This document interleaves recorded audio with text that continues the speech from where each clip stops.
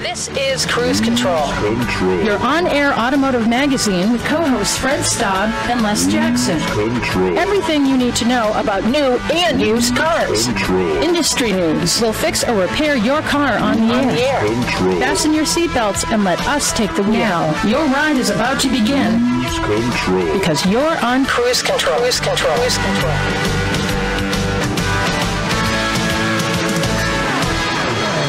Hello and welcome to Cruise Control, your on-air automotive magazine. It's ours too. My name is Les Jackson. The other guy you're about to hear is Fred Staub. There he is. And we have, as usual, a ton of items to talk about this week, and a few surprises, I would say. Yeah, I would say so, Les. There's always some surprises at Cruise Control, and we're going to start this hour with the Bronco build. Yeah, that's pretty exciting. It's been a long time since Broncos have come off the assembly line at Ford, and, well, production started this week, and I think there's been a lot of anticipation for it. Don't you think so? A huge amount of anticipation. By the way, the last Bronco that came off the assembly line still had a carburetor. Wow. Think about that. Probably, a 302 in there, I would imagine, too. Yeah. Anyway, we'll get to that. And here's one. Why are some electric vehicle owners switching back to fossil fuels? It is an interesting article. We'll talk about that. Yep. And we'll talk about also the Honda Civic. The Honda Civic, well, the next generation is out at dealer showrooms. We'll have pricing and details. Great little vehicle. It is. I love them. And talking tech, we're, here's one of these surprises. Are drum brakes making a comeback? Well, yes, they are. Now, why is that the case? Well, we'll tell you. Hey, you didn't use my line that I put in there. Not fade away. Get it? Well, I know. I apologize for that. I should have said that. But because, yes, now we're sort of implying that they won't fade. Well, we'll talk about that, and we'll get into that. Also, I'm going to have an at-the-wheel review.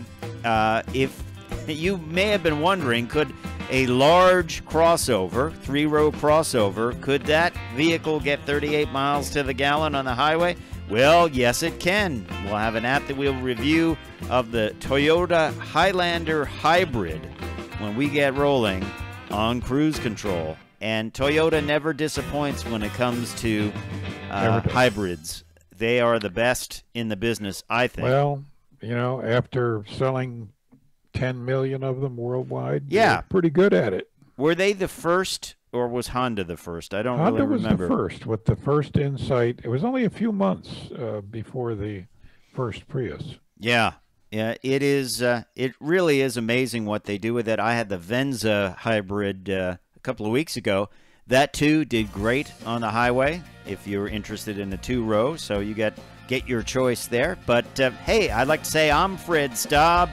He is Les Jackson. When we come back, we're going to tell you about the return of the Ford Bronco.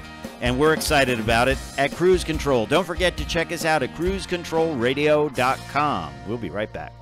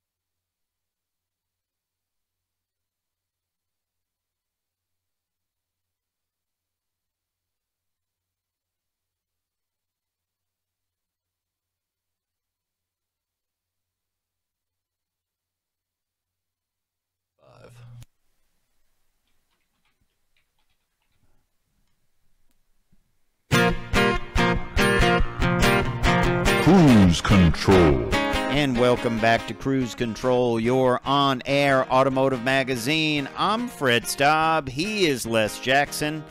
We are glad you are back with us on your on-air automotive magazine. And we were telling you a little bit about this in the open, but Ford has started production of the Ford Bronco, and it is exciting. The 2021 Bronco is underway at the Michigan assembly plant. They're going to build a two-door, Les, and a four-door, the first four-door ever. Just listen to some of these numbers. They've invested $750 million, Ford has, added 2,700 direct jobs. The modification center, where they're going to add things like the safari bar, roof racks, exterior graphic packages, and more, is 1.7 million square feet.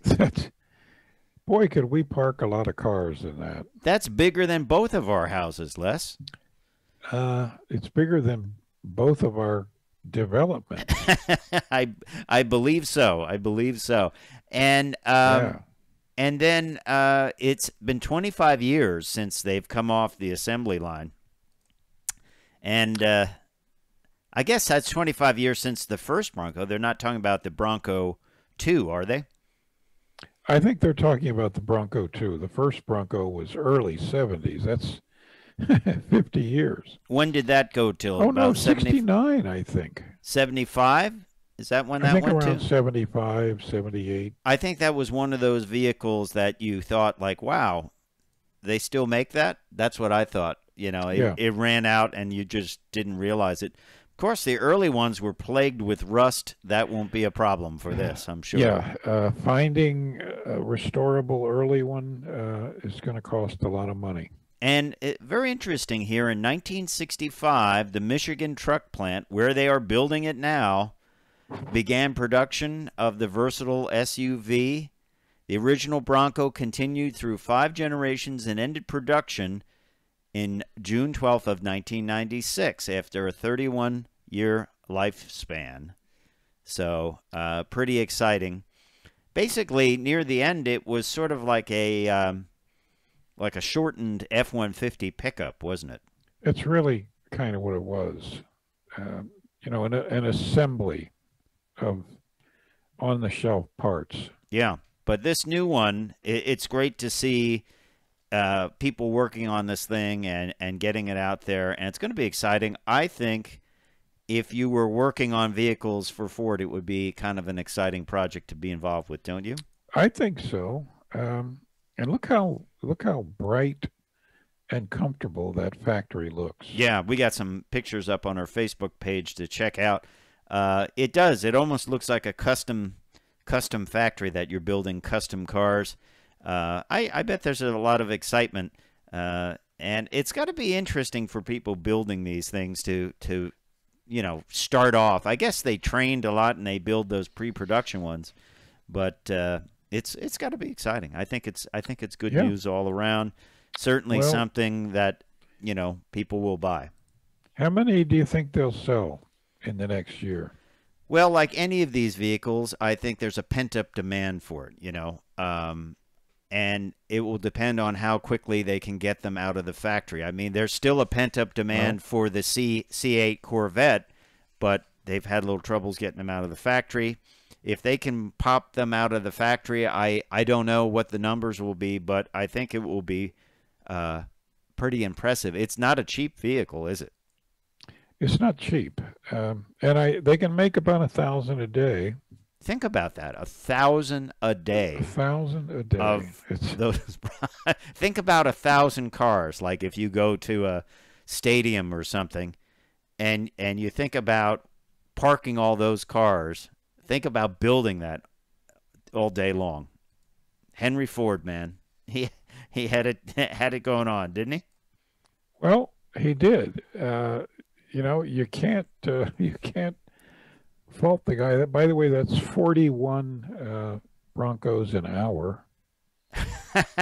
That's so crazy. That's one every minute and a half. That is amazing. That is amazing. One every minute and a half. I think about the F-150 where they go that at that rate, and Elon Musk kind of gave Ford a hard time, and the head of the Ford factory said, "You want to see how to build cars? Check out F-150s. One comes off the line. I don't know. It was every 65 seconds or something like that. Less than that. I mean, it was. And the body panels fit right. Everything fits. The paint's good. By the way, I was behind a Model X the other day, and I was driving behind it, squared up. I could actually see the quarter panel was out by 3/4 of an inch. I could see it because I could see both sides.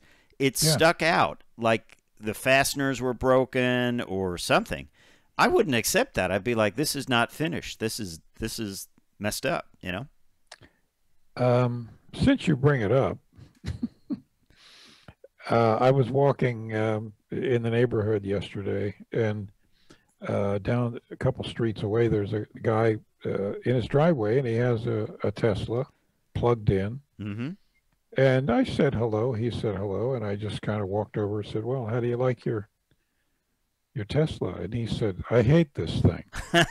Wow. What were his complaints? He said everything keeps breaking on it, and it takes forever to charge, about twice as long as they say it will. Wow. So that's not. And I just kind of, was sympathetic.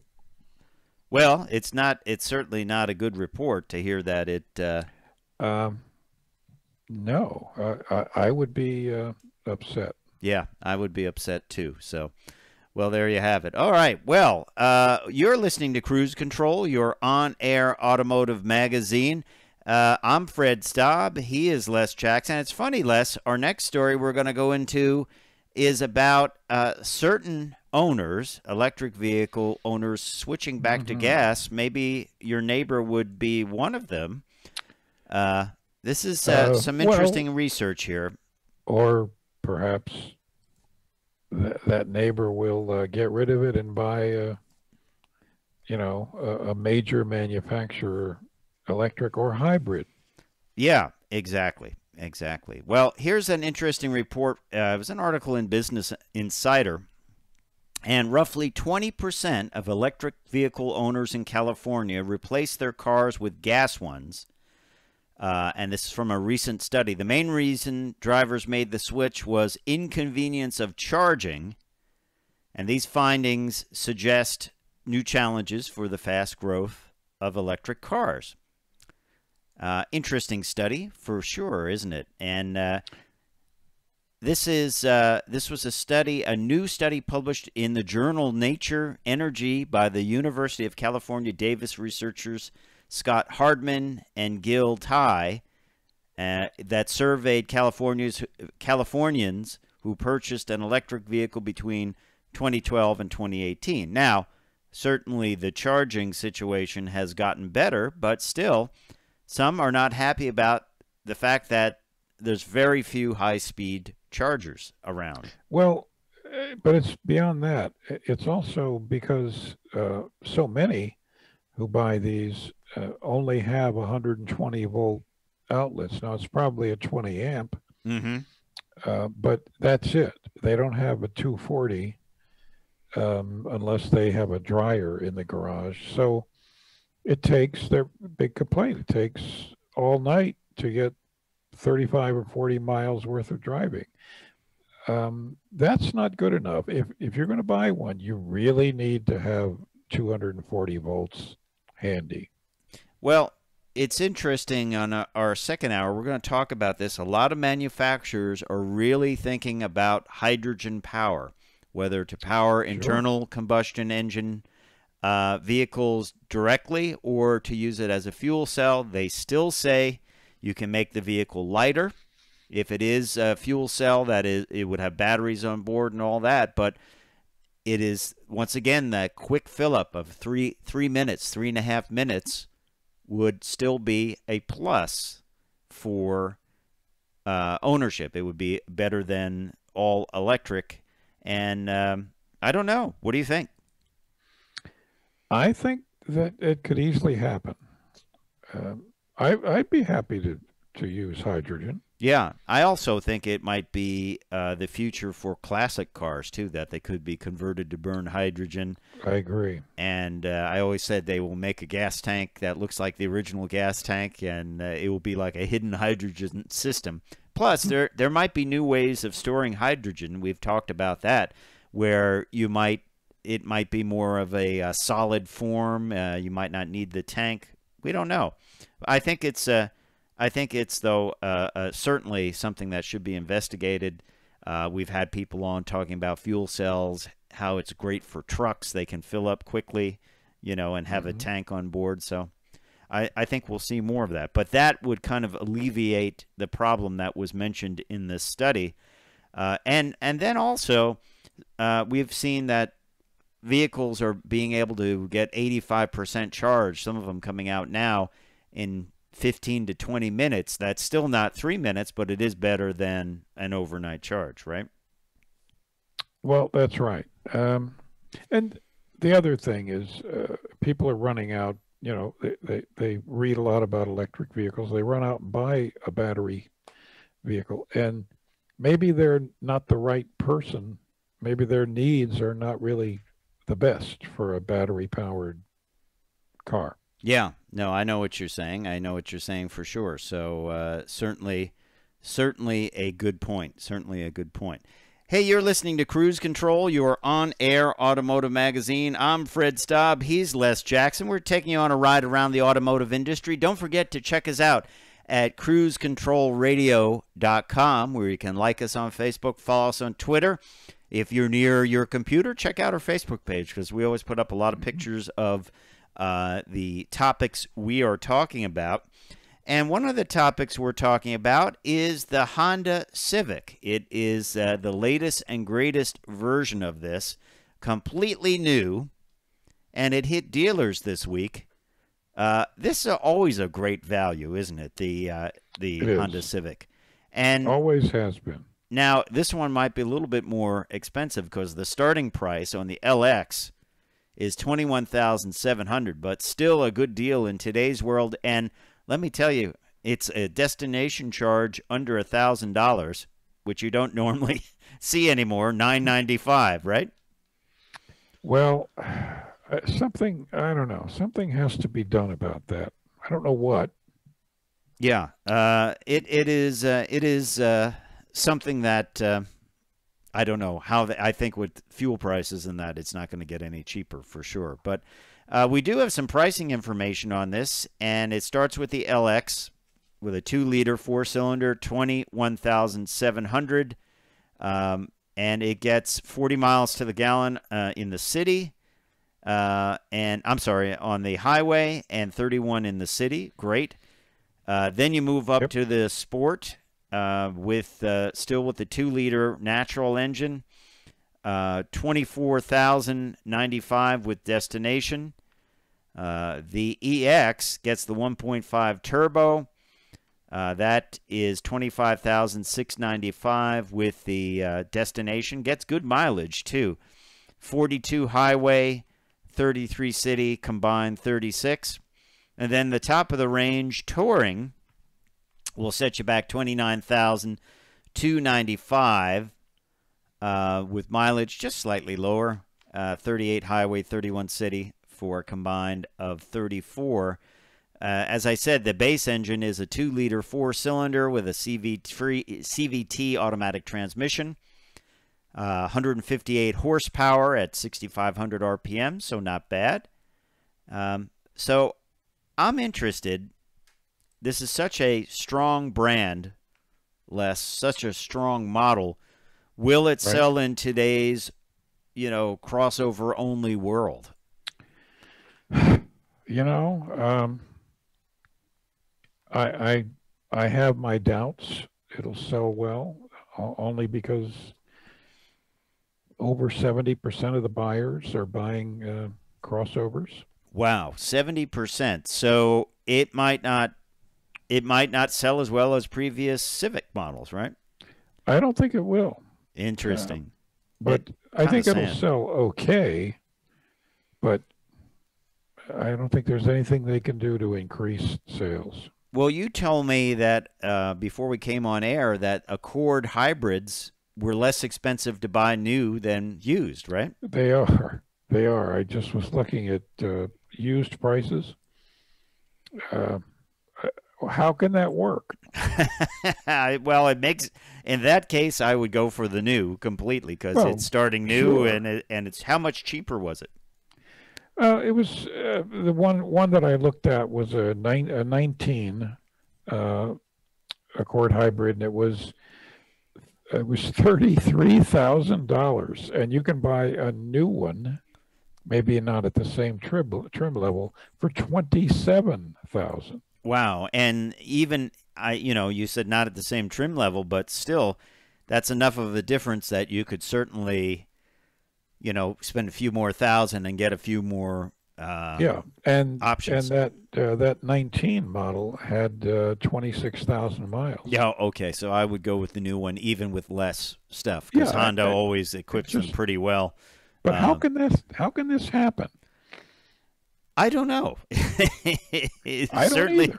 It certainly is strange, but it certainly pays for you. I'll plug the show here. It is certainly worth it to listen to Cruise Control so you learn things like that, because why buy a car with 26,000 miles on it when you can buy something with 5 miles on it, right? And the latest and greatest. Cheaper. Yeah.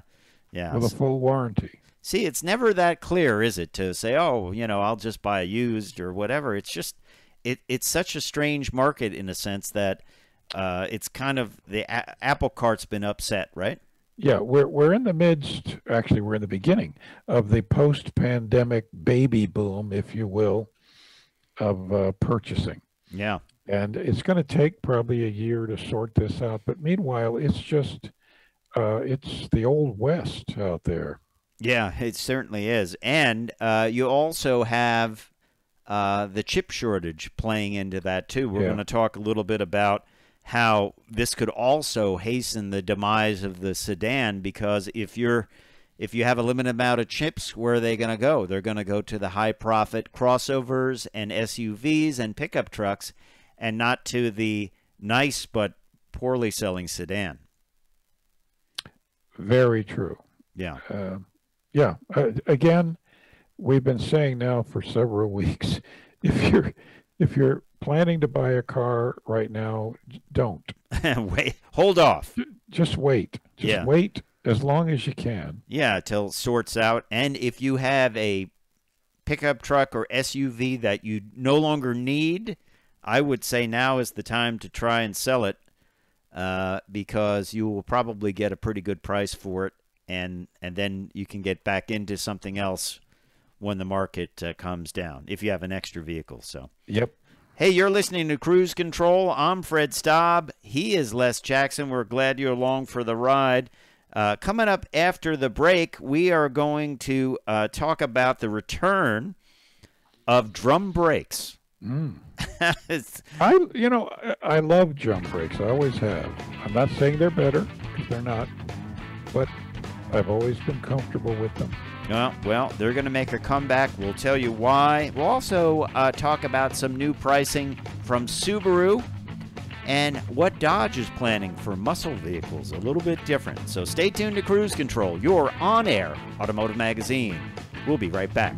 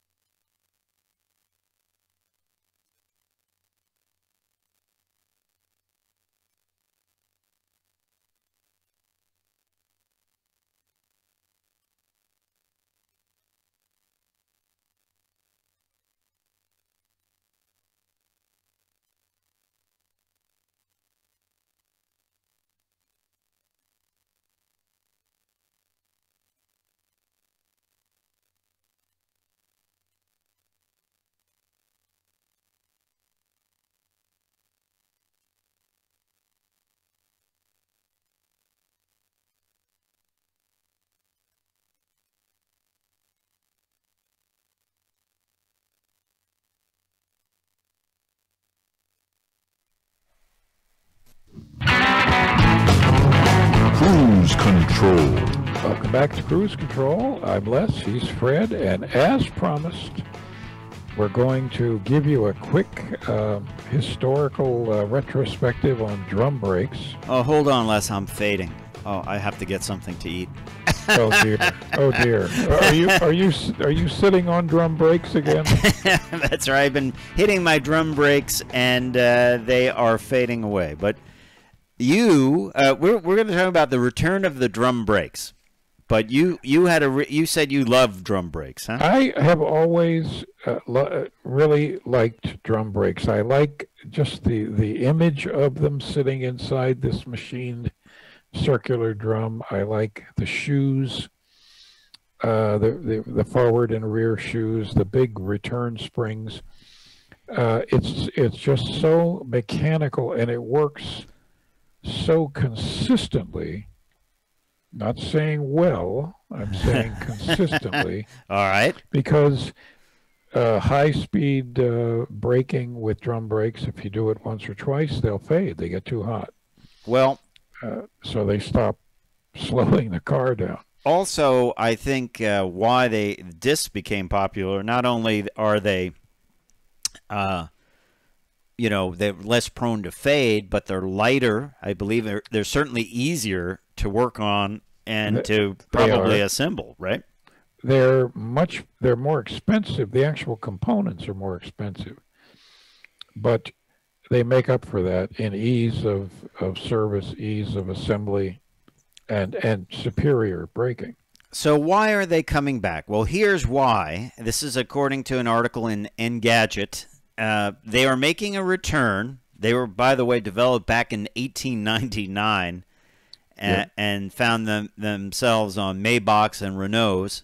But they are making a return because they have less drag than disc brakes, and they are better for regeneration when it comes to electric vehicles. And so VW's new ID4, which we talked about a lot, and their upcoming ID3 EVs will use rear drum brakes designed by Continental. And they have no residual brake drag, and they work perfectly with the regeneration systems on electric vehicles, so they can gather that energy. It's interesting that Continental has worked on something they call the new wheel concept, which was an all-in-one disc brake and wheel system aimed at the EV market, with an inner aluminum carrier star and an aluminum brake disc and an outer conventional rim with a tire. So that never made it to production, but it is interesting to see that this might be making a comeback, a drum brake, a more traditional drum brake. Think about it, too. Typically, they would put, in less expensive cars, they would put drum brakes in the back and discs in the front because the discs would be over where the engine and transmission was, where most of the weight was. And the drums would just kind of be along for the ride in the back where less of the weight was. But, and they don't need to exert as much braking force. Yeah. And also drums, when they get wet, if you drive through, 6 or 8 inches of water, they have to dry out before they develop friction. Although, on the other hand, they are a little bit better protected against, like, the rotor doesn't rust, or you don't see it rust the way you do on a you and I always say that's the worst thing after it rains and you got to back out of your driveway and the rotors have flash rusted and you hear the first thing you hear is a clunk when you start moving, and they break free of being stuck to the pads. Right. Then they scrape. Well, here's the thing about the return to drum brakes. Do you think people will go in and say, well, why doesn't it have 4-wheel discs? All my other cars had 4-wheel discs. And will dealers be able to explain this? At the current level of training, no. Yeah, exactly. But then on the other hand, a lot of people, unless they listen to Cruise Control, will say, I didn't know it had drum brakes in the back. So I guess you know, it may be a non-issue for many, but it certainly is interesting why we're going back to what is perceived as older technology. And I wonder, which one is heavier? I would say probably... Oh, the disc and rotor are much heavier. Really? That's interesting. Sure. That's interesting. Then the drum and, well, those shoes and the springs weigh virtually nothing. Yeah. The disc, or rather the caliper, is, you know, those usually weigh 2, 3, 4 pounds. Yeah. And it's unsprung weight. It's right out there on the end of the axle. Yeah. Well, let's talk about another sedan, and that is the Impreza. What's a sedan? It's a non-crossover. The Subaru 2022 Impreza has been priced out.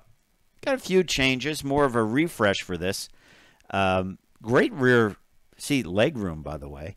It is. Yeah, and it's got a few new things. New sapphire blue exterior color. Limited now offered exclusively in the 5-door. 5-door, folks, that's a hatchback, isn't it? Yes. You remember those things? I still think they make a lot of sense. And it's all-wheel drive, of course. They are all-wheel, virtually all, except for one model of Subarus is all-wheel drive, so you do get that. It is a nice little sporty hatchback. The premium model is priced at $22,195 for the sedan, $22,695 for the 5-door. Includes a Lineartronic CVT and adds a 7-speed manual mode function with steering wheel paddle shifters. The Sport is available in sedan and 5-door models. And Sport-tuned suspension, 18-inch machine finish wheels. It comes standard with a 5-speed manual, Les Jackson, $22,995. Wow. And you can, of course, get a CVT. You can get all kinds of good things, like a Harman Kardon amplifier and speakers, power moonroof, blind spot detection. And then the Limited is exclusively in the 5-door configuration, priced from $26,395, and includes things like LED headlights, daylight LED daytime running lights, and 17-inch machine finish alloy wheels. And they call it a thoughtful use of exterior chrome. What would be an unthoughtful use, like having chrome strips run across your windshield? I guess that would be unthoughtful. I guess. You know, now that would be a great car to lease. Oh, that's interesting. Why do you say that? Well, it's an inexpensive car to start with, and I would guess, I'd like to research it real quick, but I can't. I would guess that you could lease one of these, probably the premium, for less than $200 a month. Wow. And it is all-wheel drive, and it does have some of the capabilities in the 5-door of a crossover, so it is certainly a crossover alternative, right? Very much, yeah. Yeah. That is the Subaru Impreza, and the pricing, once again, they're all-wheel drive, and that's pretty cool. Let's go over to Dodge. Now, of course, Dodge has made its bones on being the Hemi brand, Hemis, Hellcats, and beyond. But according to the Detroit Bureau, one of the EVs currently being worked up now for Dodge will be the fastest Dodge ever, even beating out the Demon, Challenger Demon. I think they're going to go for like 1,500 horsepower or something like that, electric horsepower. Or 1,500 pound-feet of torque. Yeah. And they're talking faster than the Demon. Of course, the Demon would do a 0 to 60 sprint in 2.3 seconds. and it was a fast car. I actually drove it on the track. It could run a 9.65 second quarter mile at 140 miles an hour, which, let me tell you, is very fast for a streetable car. It sure is. Yeah. So this will be even faster. What do you think, though? Will they do something to get the great V8 growl into an electric car? I don't know. I don't think so. I think part of the charm is this thing just takes off quietly. Either that, or they will find the coolest noises in the electric drivetrain and put microphones there and speakers. Who knows? But electric muscle coming from Dodge, accordingly. Or the sound system just has a repeating, hold on, hold on. Well, you hold on, because we're going to be back with an at-the-wheel review of the Toyota Highlander Hybrid. Stay tuned. Cruise Control coming up.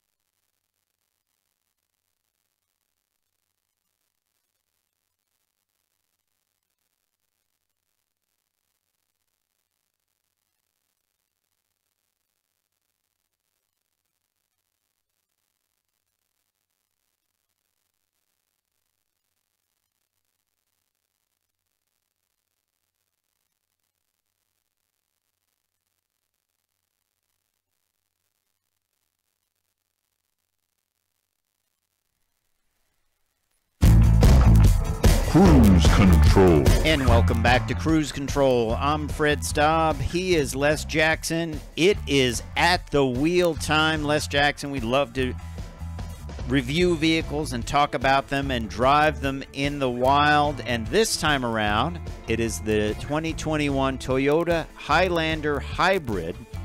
I had a good opportunity to take this out on the highway. And Les Jackson, it is a large, I would say fairly large, 3-row CUV. It is hefty.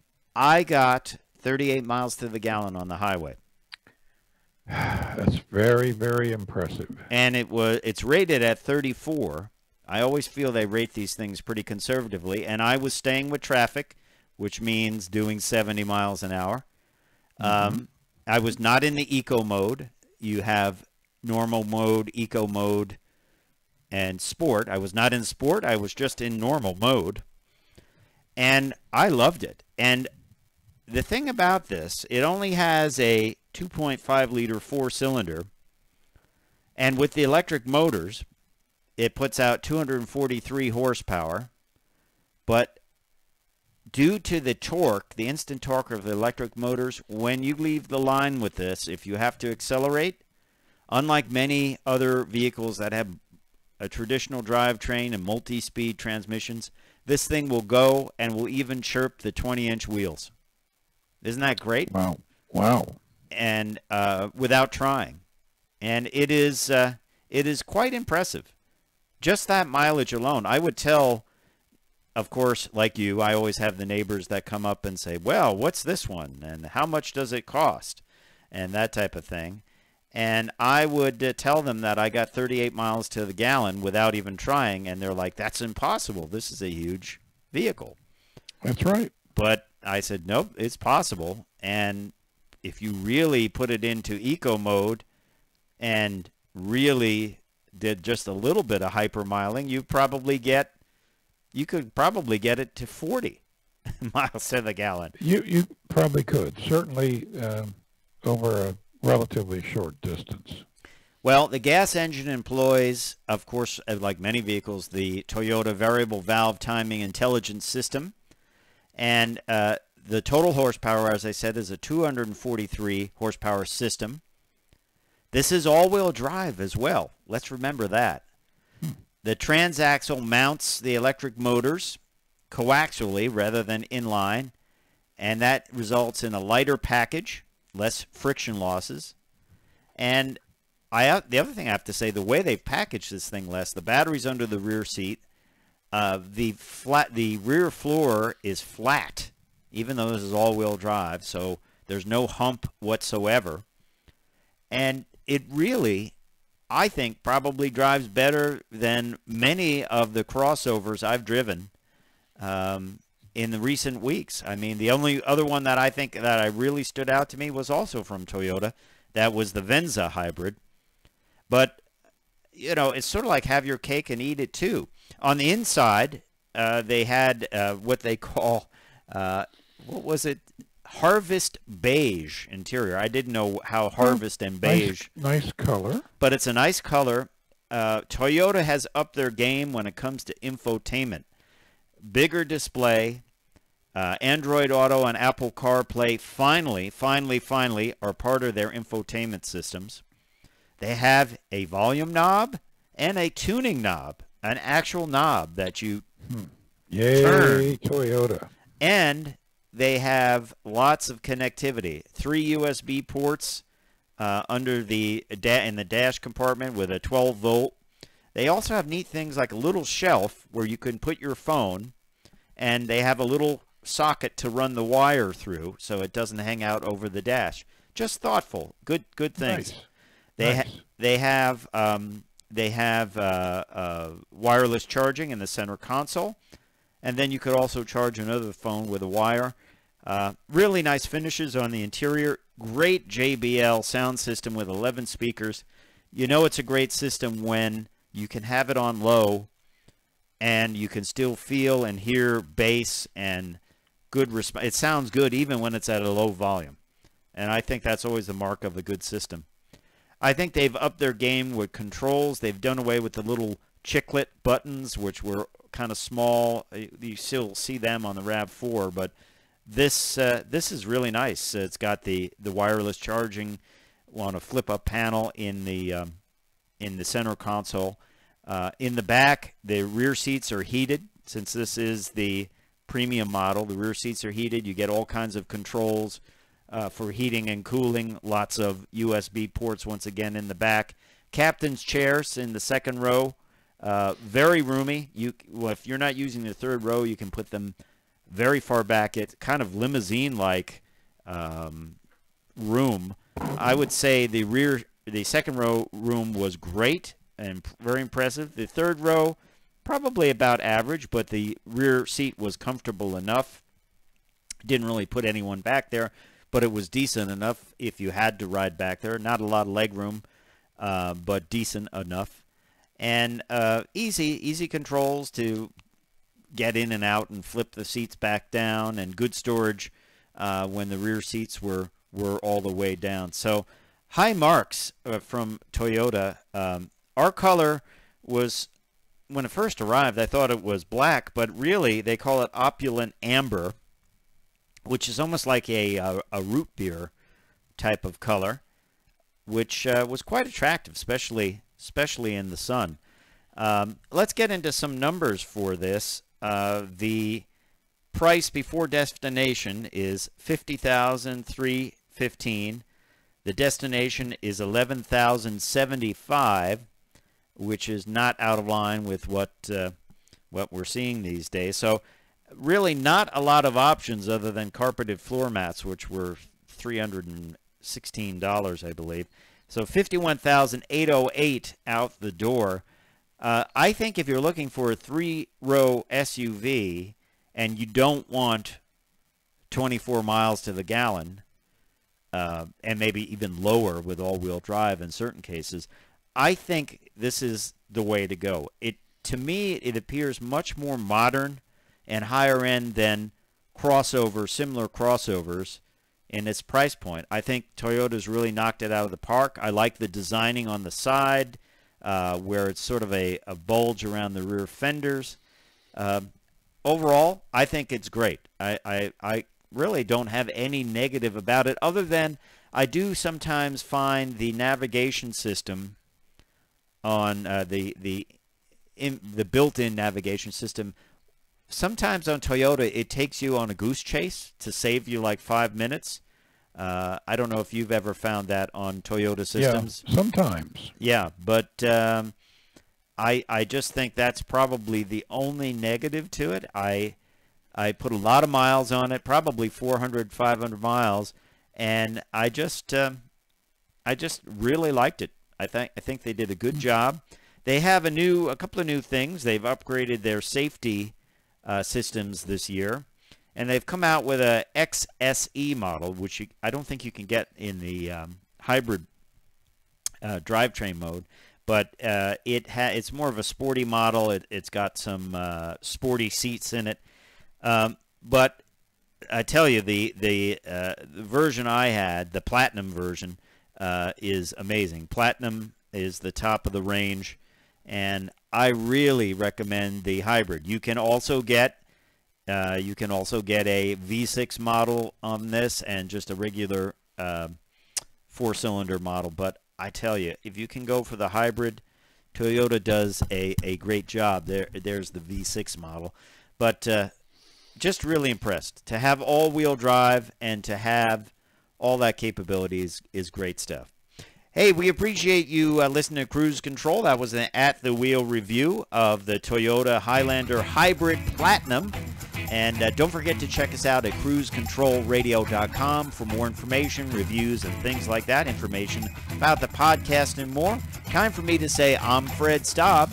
I'm Les Jackson. We are going to see you down the road. Bye.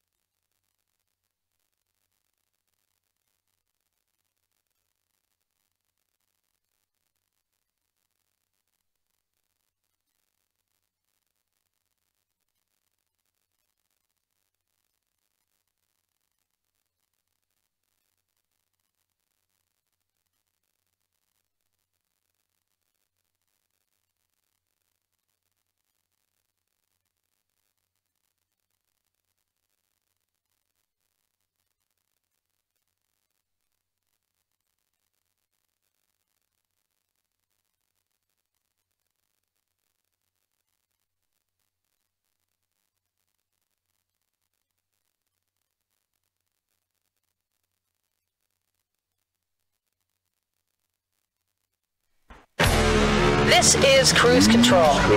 Your on-air automotive magazine with co-hosts Fred Staub and Les Jackson.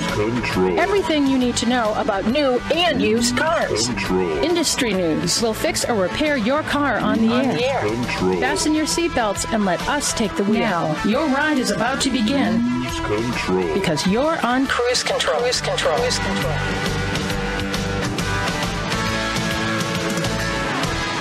That's right, it's time. Welcome to Cruise Control, your on-air automotive magazine. I'm Fred Staub. The other voice you're about to hear is none other than Les Jackson. Hey, Les, how's it going?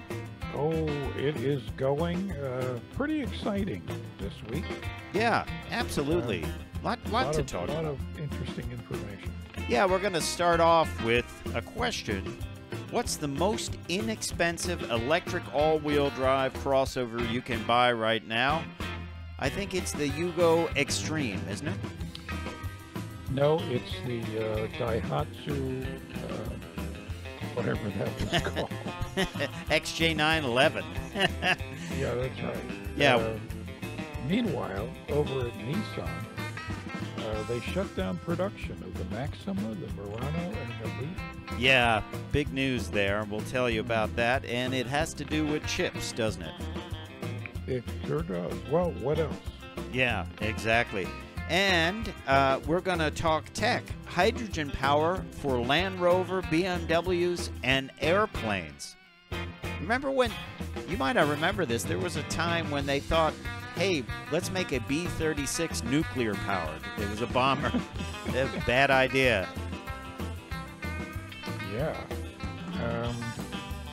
And meanwhile, things at Corvette just aren't getting better. Nope, we'll talk about that. And we'll also talk about Kia and their super hot Telluride. It gets a refresh, which is great news for them, but I think if they kept it the same for the next 5 years, they'd still sell plenty of them, wouldn't they? Yeah. If you want to get a bargain, don't bother looking at a Telluride. You might not be able to find it. There are actually dealers right. marking up, which is, I think, the first time that happened for Kia. Exactly right. And we're also going to have a guest on, and the subject is one of my favorite subjects, which is tires. Yep. And there goes somebody using some tires. Someone's tire is going away right now. Mm-hmm. Anyway, Continental's Marco Rubello is going to join us a little later to talk about tread type, what it can do for you on the street or the track. Listen to this because it's really important information. Yeah, it sure is. I mean, this guy lives for tires, Marco does. That's what he told me. And we're going to look at a bunch of different tires and talk about tread patterns. And, you know, when you go to buy tires, you just don't want to go in there and just buy whatever they have on sale or whatever. You want to research it, think about the right tire for your vehicle. And Continental has some tires that are very aggressive if you have a performance car, some that are great for all-round performance, and some that are great for mud and snow and all the rest. And Marco's going to be by a little bit later on. He's going to tell us all about them, and he's just done some testing too, so maybe he'll share a little bit of that. All that. Wouldn't it be cool to have a car that you have like 6 different sets of tires? Every type of driving. A lot of storage. Hey, we'll be back with more Cruise Control.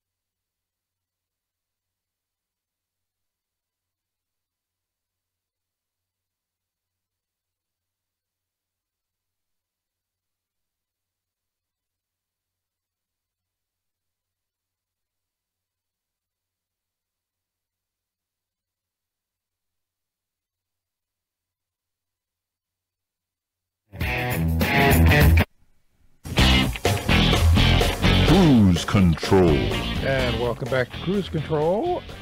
Les and Fred, it is your on-air automotive magazine, and before the break we said we would let you know what the least expensive all-wheel drive battery electric vehicle is. Well, it's the ID4. Yeah.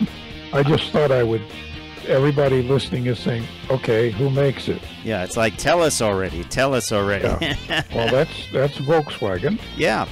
We talked about And, that vehicle a lot. It should be a big seller for them, shouldn't it? Yeah, I haven't driven it yet. Have you? I have not. I asked about getting into it, and they said it's just not in the fleet yet. So Yeah, same here. I'm in right now this week a Jetta GRI manual transmission. wow. I have not seen a manual transmission in the fleet in a long time.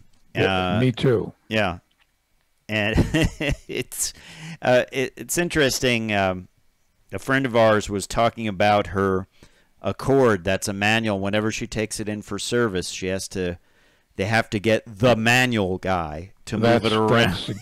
Well, same thing. You know, at a parking garage. Yeah, You have to remind the people this is a manual. Oh, well, we need to call the manual guy. Jorge up here. Yeah. Well, let's talk about this ID4.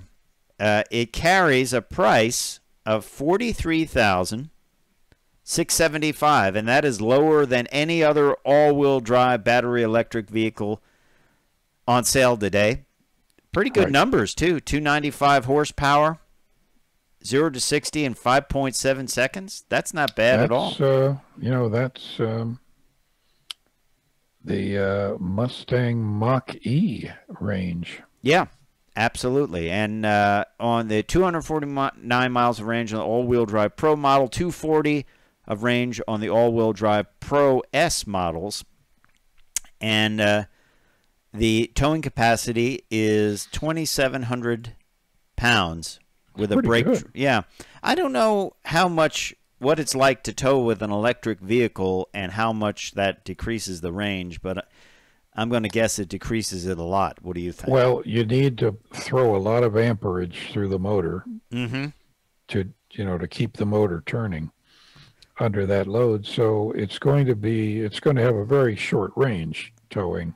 So do you power up the generator on the camper and run a cable forward? Hey, that's an alternative. But, you know, if you're towing, how far are you going? Well, if you're towing a travel trailer, you could be going pretty far. I mean, okay. Now, we didn't have a travel trailer. We had a motorhome, but we would sometimes go 400 miles a day. Ooh. But that's in a motorhome, and I don't know if there's any electric motorhomes, but I would doubt it because they're pretty heavy. I doubt it. And a lot of wall-like aerodynamics. So yes. I don't know, but that's where you and I were talking about hydrogen, and we're going to talk about that a little bit later. Hydrogen power for Land Rovers and BMWs, and fuel cell power, where you could basically just power the thing up or fuel it up in 3 to 5 minutes. So we'll talk a little about that in a little bit more. But you and I have been talking about the chip shortage, the semiconductor shortage, and of course Ford has been semi-building vehicles and then pushing them aside. GM has been eliminating some functions like start-stop from Silverado just to get them out there. But Nissan announced this week, Les, that they are shutting down production of the Maxima, the Leaf, and the Murano. These are low-volume vehicles. They're going to shut down production of these for 4 extra weeks after the usual 2-week summer shutdown. And there seems like there is a plan to ease the chip shortage, but it hasn't been eased yet, has it? Well, no. And the good news is, of course, the Senate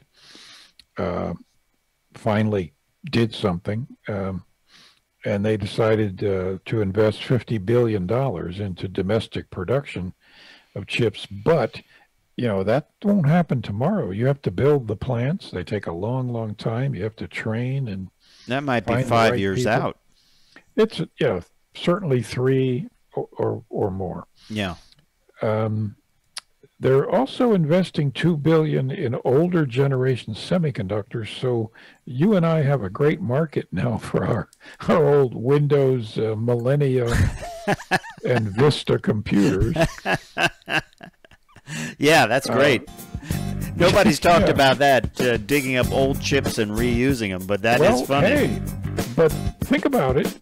A chip basically has an infinite lifetime. Well, there you go. Maybe that's the plan for this problem. Yeah. We'll go to the junkyards and get it. But hey, when we come back, we're going to talk hydrogen power. So stay tuned to Cruise Control.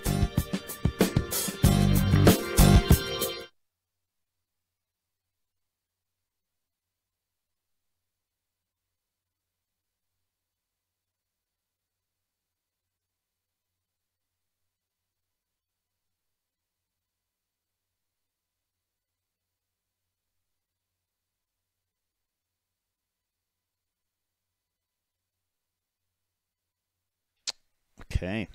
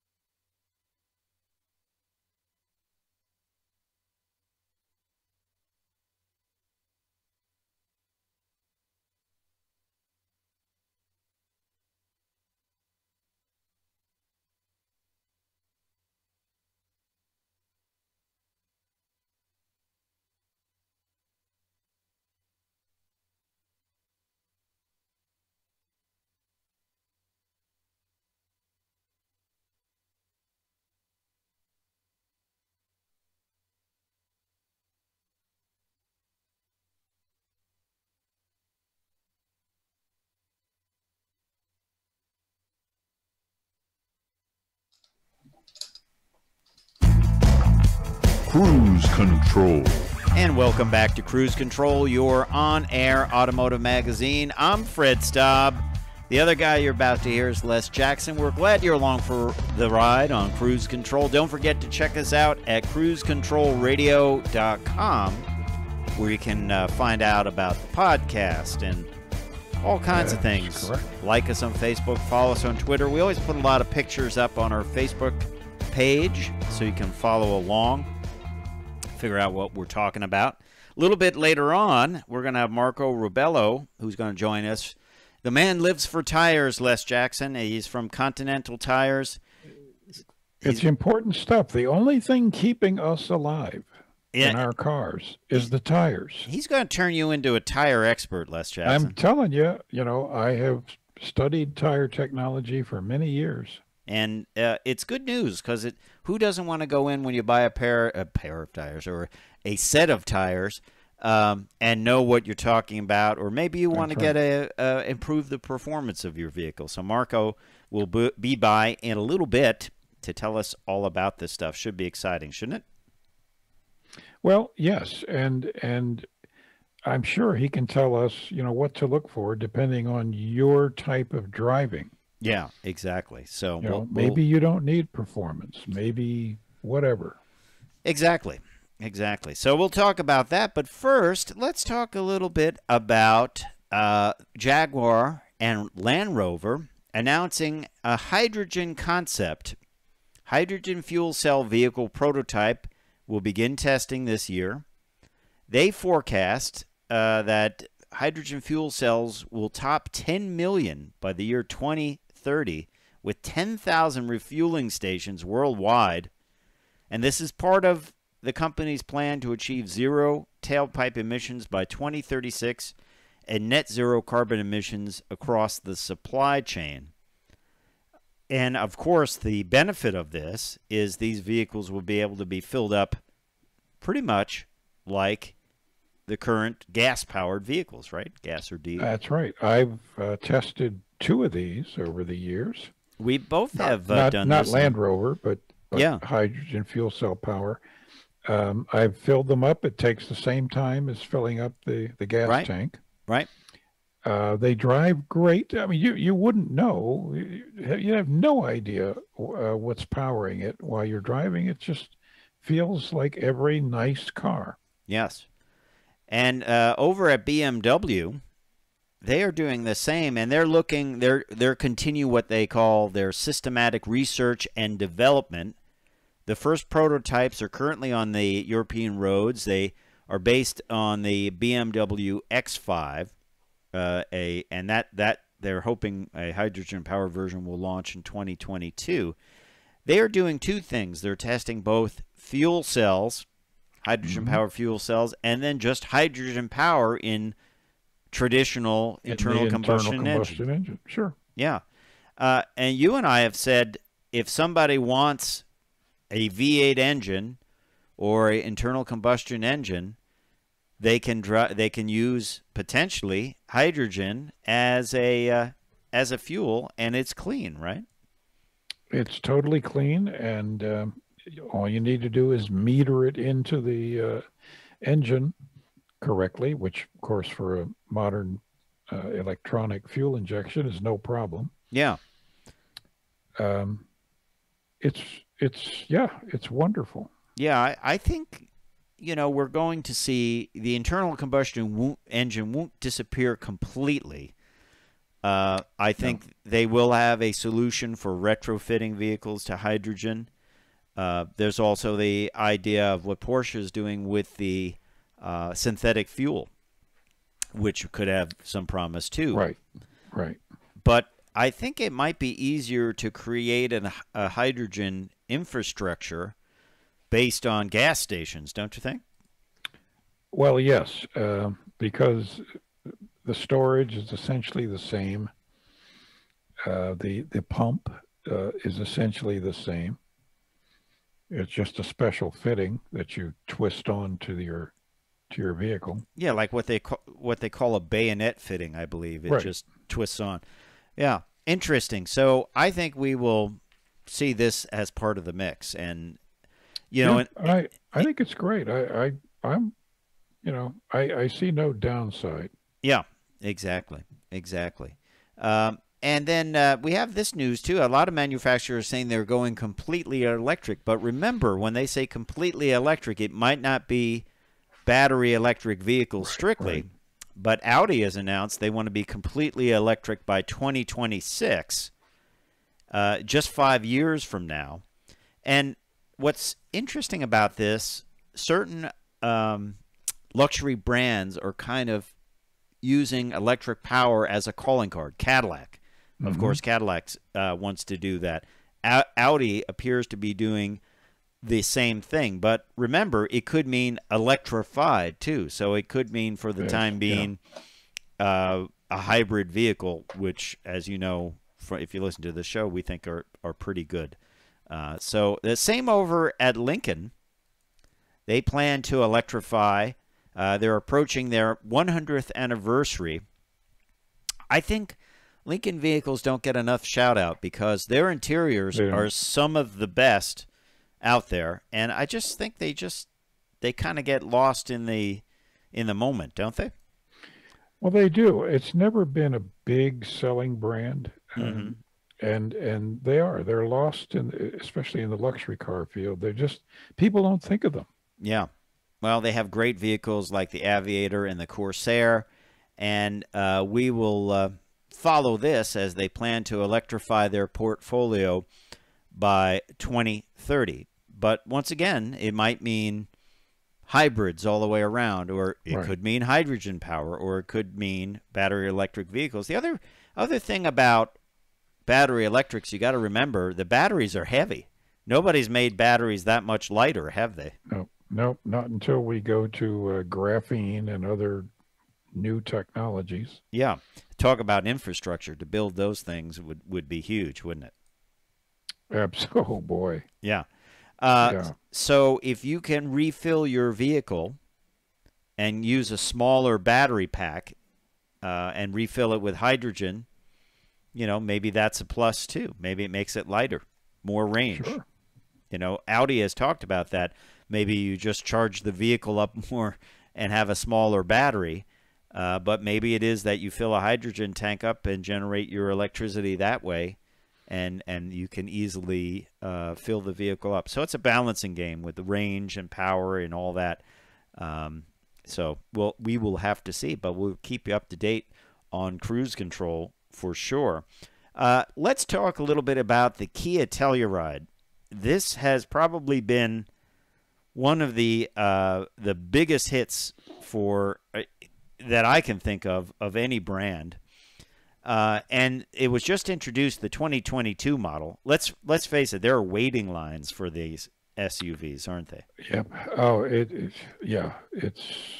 it's the worst nightmare for a buyer, but an absolute dream for the Kia people. Yes, like James Bell from Kia told us. He said, "I wish I could have every vehicle in our lineup be like a Telluride." But oh man.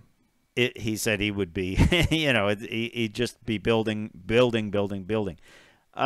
It sales year-to-year sales were up 68%. Les Jackson.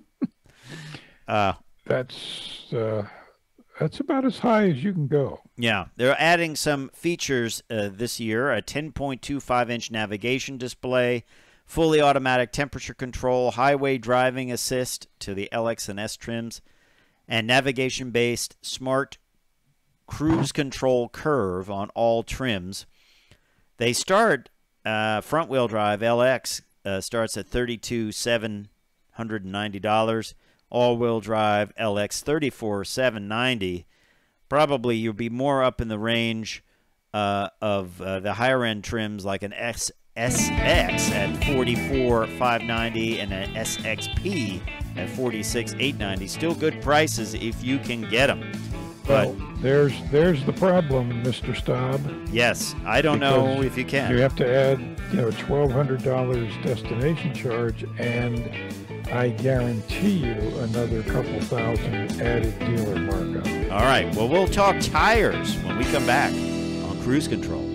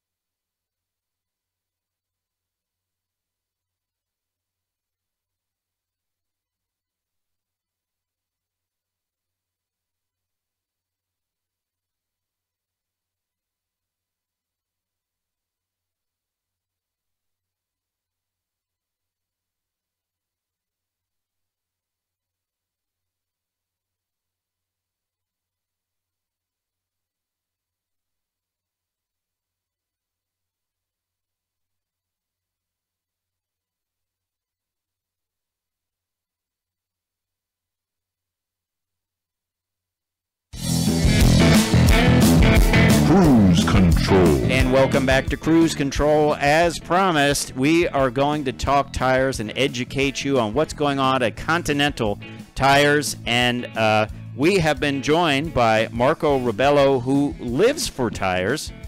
At least that's what you told me, Marco. And I think that's pretty cool. You were out testing, I know, driving on the track and testing some tires.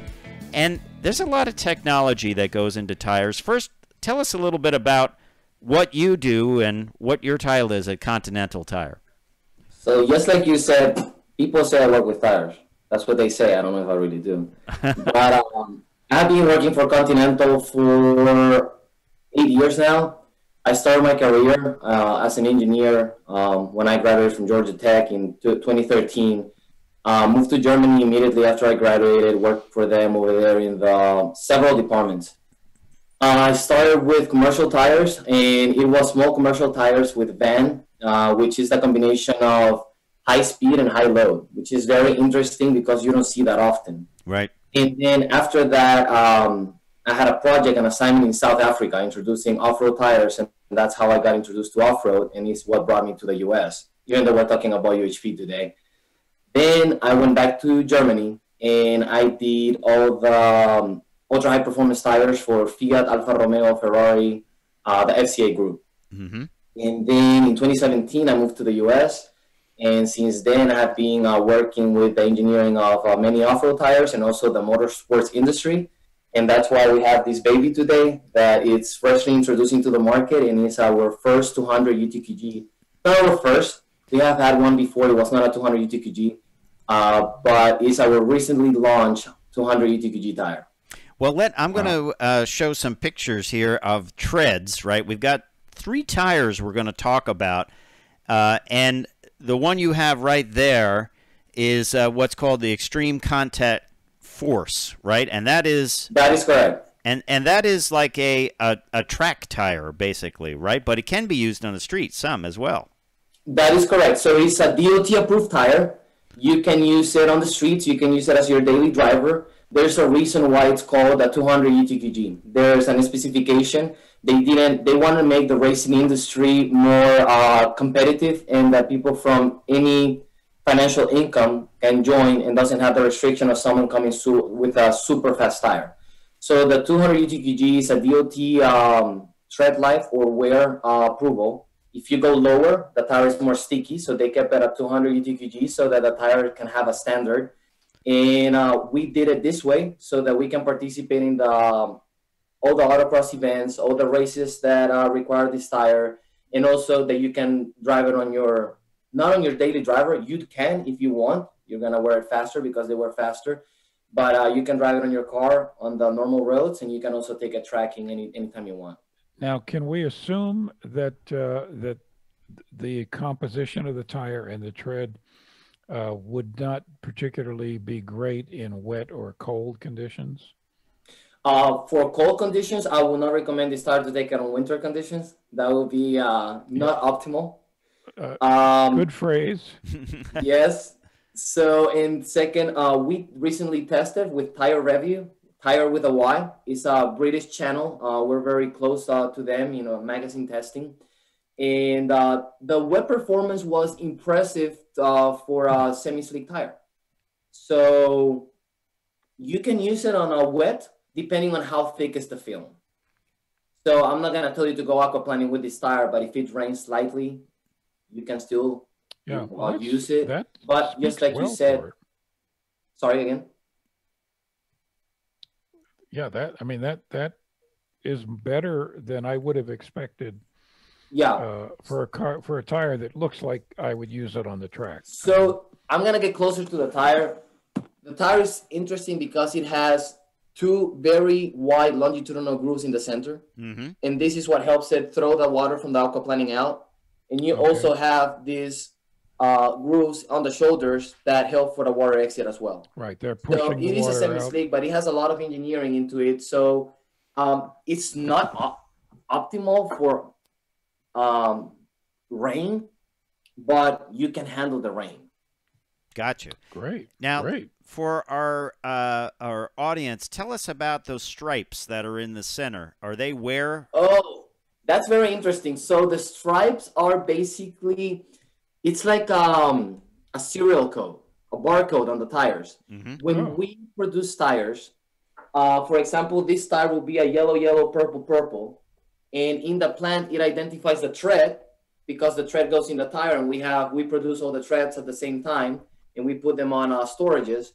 So then they know that the yellow, yellow, purple, purple goes into this specific tire that is a 245, 40, or 17.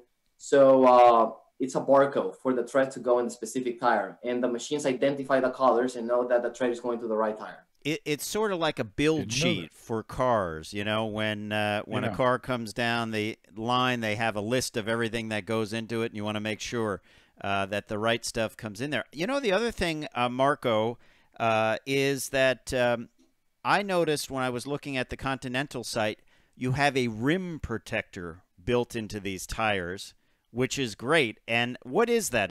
That's like the little ridge that's on the side of the bead, I guess, right? Yes, we do. So, by the way, the size of this one is a 225, 45, or 17. I was testing another tire this week, and I was confused with that size. But this is a 225, 45. 45. The protection flange is, and I always say, seeing the tire is way better than actually explaining without it. So, you see this edge here? So, most tires have a rim protection flange. Then this is for you when you... First of all, it protects the tire itself because it has a thicker amount of rubber on the sidewall. When you hit a curb or something, hopefully you're not hitting curbs. You don't want anybody it happens, though. It happens. But it happens. And then it also protects your wheels, especially when you're tracking. You put a lot of pressure on that sidewall when you're taking a turn either to the left or the right. So this protects your wheel from getting scratched or damaged. But at the same time, it protects the tire itself because you have more rubber. And when you hit something, which we don't expect you to do it, and we don't advise you to do it, right? Then it's an extra layer of protection as well. Yeah, that's good. And that's not just on this extreme contact force. That's on some of the other tires. I don't want to say I don't want to say a percentage, but most of our tires have a flange strip. Yeah.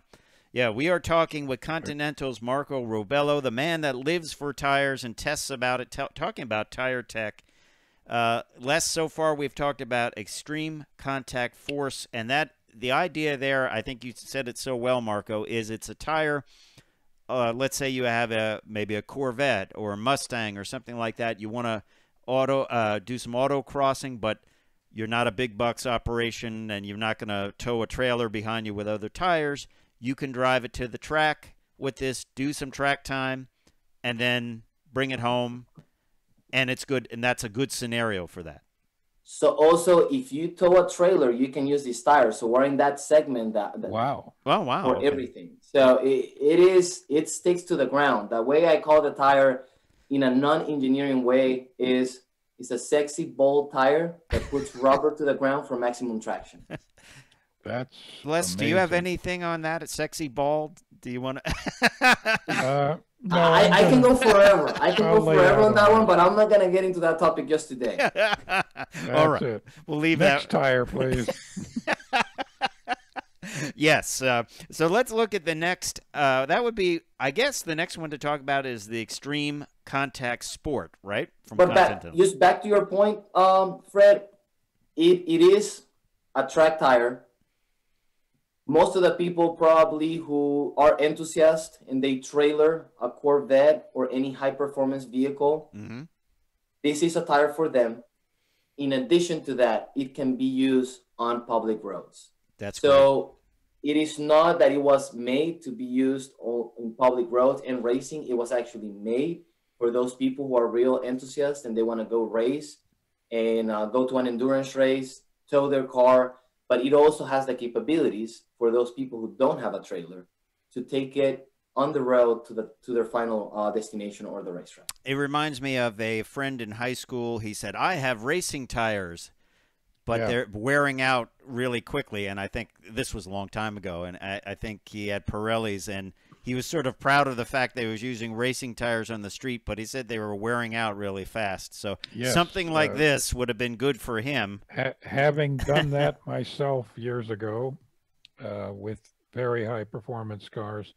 I wore the tires out driving home because of really soft, sticky So- rubber. Yeah, but you have we've got a little under a minute in this first segment, Marco. But when we come back, we're going to talk about the extreme contact sport, and when you look at that, that would be, I guess, the middle tire, right?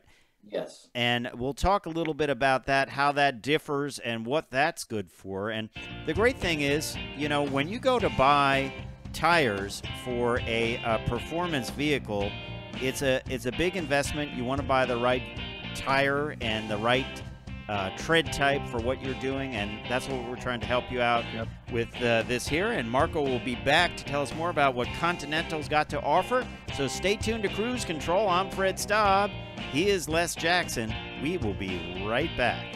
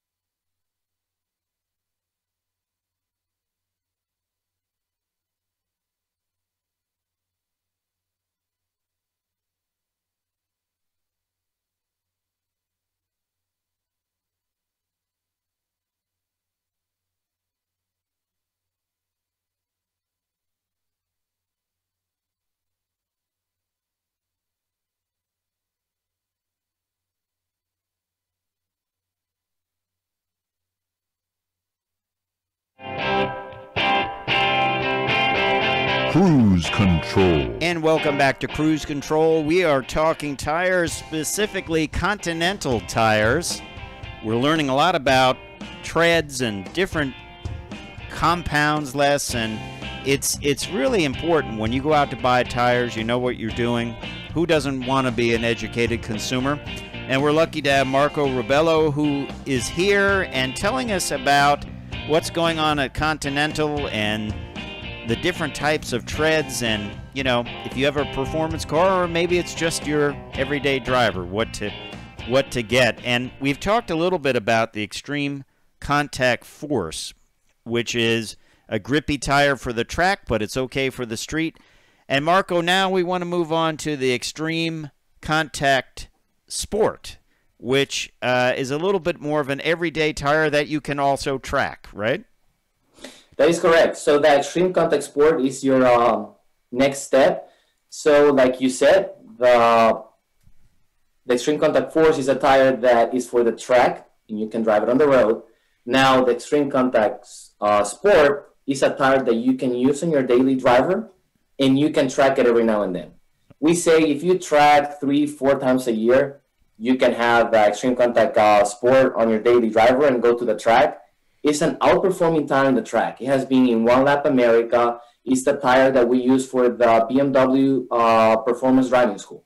Wow. So every BMW in that Performance Driving School that you drive either in Thermal or in South Carolina facility, they all are on the Extreme Contact Sport. So that tells a lot about the tire. So, for example, this would be a good tire. We use Corvette again, but it's a good car to use because it's one you could track, or it's a touring car too. You can take it on a trip. So maybe if you say, you know what, I take my Corvette to the track every once in a while, but majority of trips I like to take a long drive down to Florida or something, this might be a better bet for you as far as wear and wet performance, right? With the situation you said, it would be the perfect tire for that. Actually, there's a lot of people with the C8 that they are doing their upfitments or their normal OE fitments with this tire. And like you said, you're driving down to Florida to take vacation often on your Corvette and enjoying the weather there, and then you want to come up to Georgia and go track over there close to Atlanta, it's the perfect tire for that. Yeah, yeah. And what makes it better in the rain, let's say, than the Force? If we go back to the picture, so you see how on this tire we have 3 longitudinal grooves instead of 2. Mm-hmm. So when you are in a thick film of water, let's say it's raining and there's some standing water, then it helps you for your aquaplaning. So it throws the water out of the tread and evacuates all through those water channels that you see through the tire. On the Extreme Contact Force, because you want to put more rubber to the ground to put all that traction on, you have less void. Void is the amount of void that you literally have on the tire. So that's why it is better for wet and aquaplaning. Yeah. Obviously you can go pretty high speed on the wet with this tire. I'm not advocating doing that unless you are a good driver, but still, it's an everyday tire. So if you hit, a little rain on the interstate and you're doing 70, it's gonna keep you safe. That is correct. And in Continental, we focus a lot in wet performance. You encounter when it starts raining situations that you really need the performance of the tire. You need that additional braking power. You need that additional wet handling. And that's why we have had a lot of focus on that through history, the history of the brand.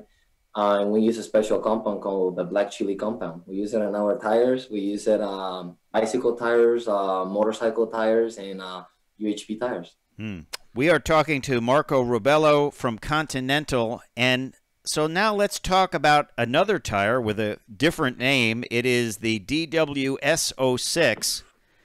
And that would be the third tire there on the right. Completely different tread. It's got kind of crosshatch. It's actually very kind of artistic looking. Almost looks like the globe or something going around there. Now tell us about this tire. What's the best use for that? One of our best sellers, like you mentioned, the pattern. People really, really love the pattern, and we just recently launched a couple of months ago the DWS06 Plus, which is this one that you see. We did not deviate too much away from that old DWS06 pattern because how much feedback we had that people love it. This tire is a tire that I would say if you live in north of the US, somewhere that it snows, and you want to have a tire all year long, this is your tire. The reason for it is it has a great snow handling, and it also has that characteristics of a UHP tire. Of course, not as good as the Extreme Contact Sport because by the nature of the tire, the Extreme Contact Sport is a summer tire and it's more sporty. But this is a UHP tire and it can handle UHP performance. So, and it has that addition of the winter performance for when you hit a day of snow or you live in a place that you have a winter conditions. So when you want to take your A8 skiing and put the ski racks on top, you could put on a set of DW SO6s because it's still a speed rated tire, but it is good for snow or precipitation, I guess you would say, right, Marco? I will give you the perfect example. I have a Porsche Cayman S, and I have the Extreme Contact Sport because I will never take it up to the mountains to go on a winter day. And then I have my daily driver, which is a 330i BMW, which sometimes when it's snowing, it's good snow here up in the mountains 2 hours away, and I put my snowboard on the back. I have the DWS06, and it performs awesome. I make it there, I make it back safe. Wow. And what's the difference in the ride quality between that tire and the previous one? I assume the sidewall is a little more compliant. So the ride quality, actually, we just tested it again. We knew the performance, but we got it verified by a third party, which is Tire Reviews. And the DWS06 has the best noise and comfort of all three. But the Extreme Contact Sport is very close to it. So for being a summer UHP tire, it has great comfort capabilities. That's cool. And we should say a summer tire doesn't mean like when it rains you have to go out and take your tires off. It can handle rain. It's just that it's better to not take a tire like that, let's say, into you know, a snowstorm or slush or things like that. Would that be right, Marco? Yes, that would be right. Yeah. You do not want to take this tire on winter conditions. Ice, slush, nose, the Extreme Contact Sport, don't. Yeah, exciting stuff. Now, go ahead. Also, there's one more thing, since we want to get geeky or technical here. On UHP summer tires, temperature means a lot. And when you have a big drop in temperature on a tire like this, the Extreme Contact Sport, the compound gets very hard. As you think about it, the more you heat a tire that you take to the track or a summer tire, it has a very good performance because it starts gripping to the ground. So when you're in snow and the compound starts getting harder, then you lose grip. Right. It is a summer tire. The name says it all. You're not supposed to take it to winter conditions. We're quickly running out of time here, but where should people go if they want more information on these tires, they want to learn even more? We're not going to give them your phone number because you could fill them in, but where should they go? What's a good website for them to go to? So there's many websites out there. There's many online tire companies that do testing. There's companies like the one I mentioned, Tire Reviews with a Y, that we're doing a lot of educational videos. We have done a lot of off-road. We're doing this one if you want to decide between a track tire, between a 200 UTKG, summer UHP tire, or all-season UHP tire. And that video is going to be public in 2 weeks. So we're coming more and more and more to educate everybody because there's a lot of questions. Even myself, when I was not in the tire industry, I asked myself all these questions. And that's why we're coming with more videos. And if you have any requests, you can always contact us. I'm open with my social media, so I'm very connected to the tire industry. My name on Instagram, which is very easy to contact me, is Marco Robello, and the tag name is mrobello. Feel free to shoot a message, then I can direct you to right pages. Anything you need, our webpage, online, you can go and check third-party testing, etc. Excellent. Well, Marco Robello from Continental, we appreciate it. Lots of great information. we will have to have you back to talk a little bit about more tire talk. So thank you very much, and it's time for me to say I'm Fred Staub. I'm Les Jackson. We're going to see you down the road.